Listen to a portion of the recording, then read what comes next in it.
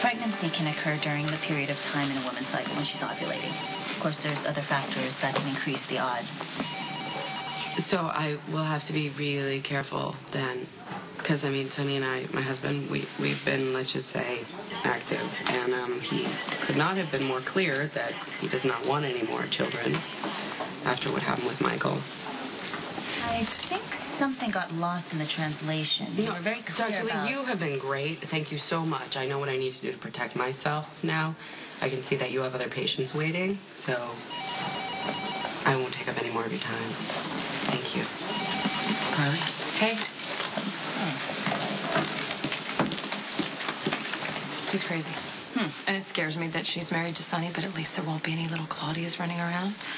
I heard her tell you that she was trying to protect herself. I can't discuss that with you. Right. But I will say I agree with your characterization.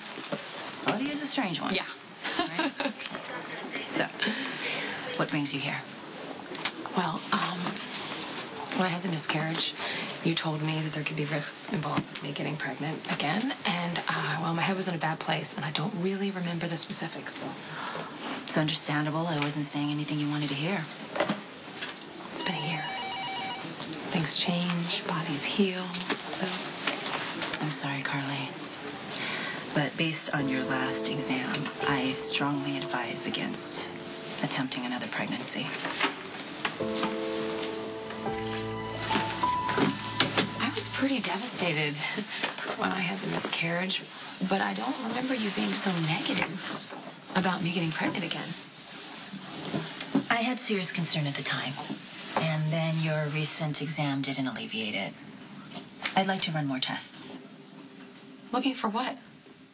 I don't want to be precipitous or worry you unduly, okay? Let's just run some tests and wait for the results. Okay, I'm way past worrying, and I don't want to wait because I will drive myself and everyone around me crazy. At least tell me what you think you might find. Okay. Taking your history into account, you could be susceptible to a condition which could cause severe blood clots in pregnant women. That's why I want you to be tested now before you try to get pregnant again. What if I already am? You think you're pregnant? I don't know. But if I am, I mean, how does this condition affect the baby? Is it serious? Serious enough that it can make a pregnancy extremely debilitating. Okay, so I'll stay in bed for 9 months. I can handle that. There's more. A chance exists that the disorder could trigger strokes or embolism.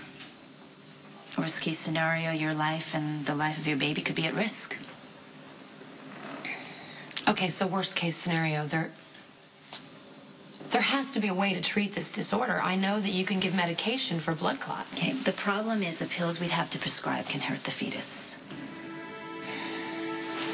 If you're pregnant and you have the condition, modifying diet and behavior can help. But not enough. Probably not. You're painting a pretty bleak picture, Kelly, you know? Based on nothing but speculation, which is pointless. You need to be tested. If all the ifs are true and I have this disorder, are you telling me that I have to terminate the pregnancy? I never thought that I would be able to give you and Morgan a baby brother or baby sister without going through horrible fertility treatments. I remember when you used to beg me to have a baby so Morgan would know the fun of being a big brother. Turns out now you may be getting your wish. Or not. You know, I don't know. Maybe these dizzy spells are just the stress of everything going on right now.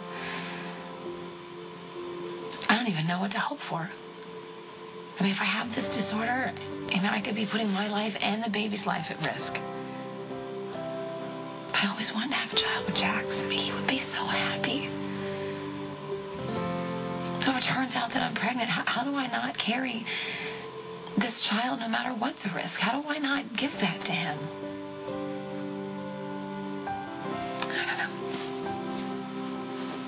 I don't know what to do. And I'm sorry that I'm dumping all my problems on you. Can you just do me a favor? Can you try and have some good thoughts for your mom?